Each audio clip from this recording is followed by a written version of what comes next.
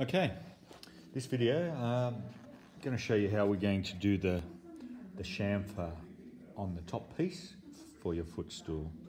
It's going to be a pretty quick video. I don't have too much to show you. In this video you'll see how to use the pencil gauge that you made. So, place your timber on the bench, your pencil gauge goes on the end, you put your pencil in the V. I don't know whether you can see, I might try this left-handed so you can see.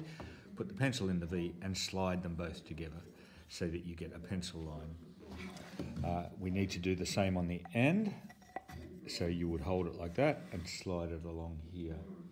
As you can see, this one's already marked out. Next step, it's probably better to clamp this to the table. You clamp your timber to the table, get your plane and plane until we meet both those lines.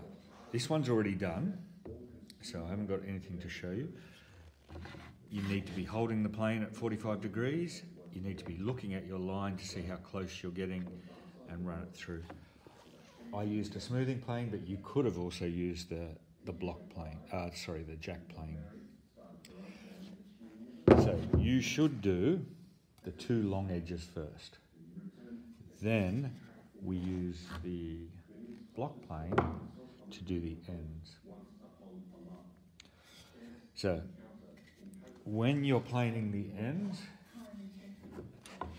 again, clamp it to the table, use the block plane, the plane's at 45 degrees, keep an eye on your line. This will cut a fair bit slower than the other plane.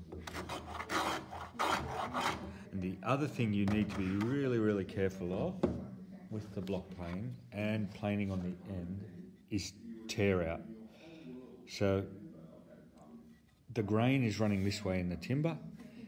If the blade cuts through, and cuts the end, there's a chance that it can rip the fibres off the end and create splits and chips.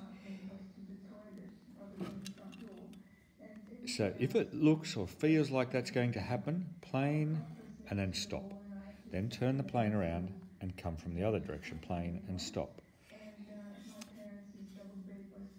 Until we get a nice, even, clean chamfer all the way around. The corners should end up neat, and this chamfer should match that chamfer. They should be the same size. And that's how we do this chamfering.